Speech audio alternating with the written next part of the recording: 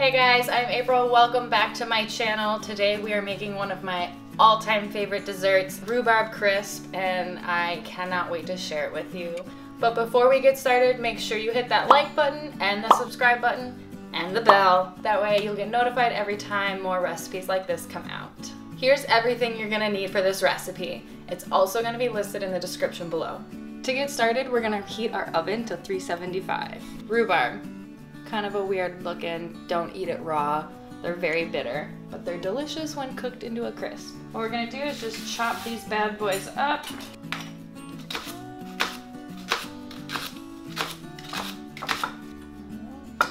We're just gonna toss them right into our baking dish.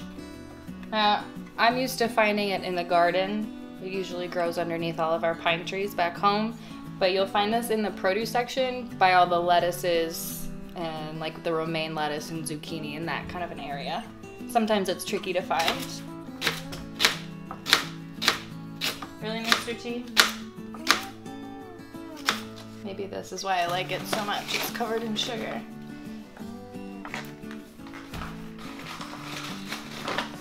A couple teaspoons. Yeah. A couple tablespoons of flour just on top.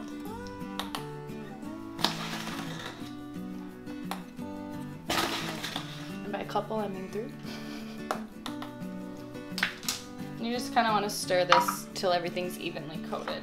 And we're gonna make the streusel topping. So we're gonna mix together ½ cup of rolled oats,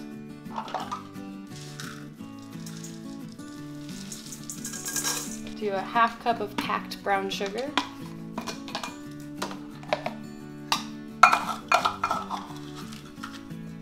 you just want to pack that in there good.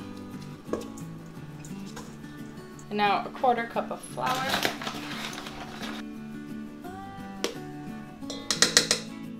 And then nutmeg, ginger, and cinnamon. You can kind of do these as much or as little as you like. I like cinnamon. Do a lot of cinnamon. A little bit of nutmeg.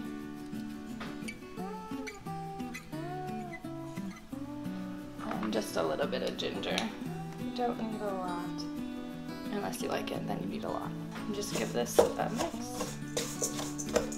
A ¼ cup of cold butter. You want to make sure it's not too soft because you're going to cut it into the oats and the sugars using a regular fork. And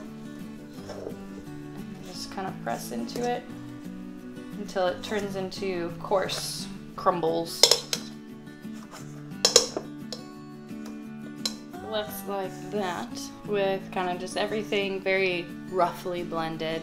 You should still have some chunks of butter. You're just going to dump it right over top of the rhubarb.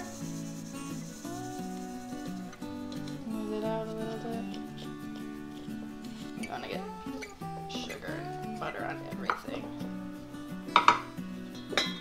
You're gonna pop this in the oven for 30 to 35 minutes until the fruit gets nice and tender and the top gets kind of nice and browned.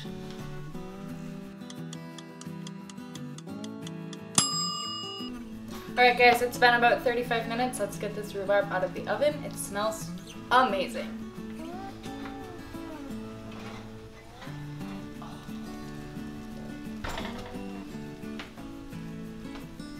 This looks so good. I wish you could smell it. You'll definitely want to let this cool a little bit, but serve it while it's still warm with some vanilla ice cream. Enjoy! Alright guys, thank you so much for watching. If you make this at home, let me know how it turns out for you. I'd love to hear if you like it too. Make sure you subscribe and hit the little bell notification so you're always aware when I have new recipes and DIY projects coming out.